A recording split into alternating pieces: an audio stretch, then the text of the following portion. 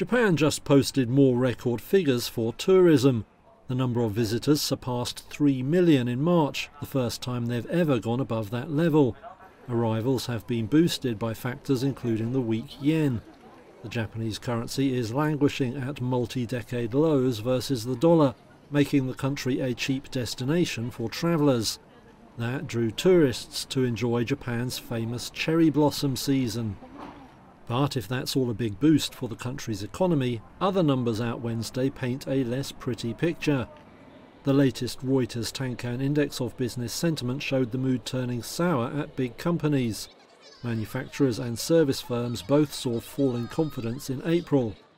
Companies cited factors including uncertainty over the outlook for China's economy and weak demand among consumers at home. Some said price hikes had stopped shoppers' spending. The weak yen is a factor there too, as it's driven the cost of imports ever higher. The effect showed up in trade figures as well, with exports jumping 7.3% in March, boosted by the helpful exchange rate.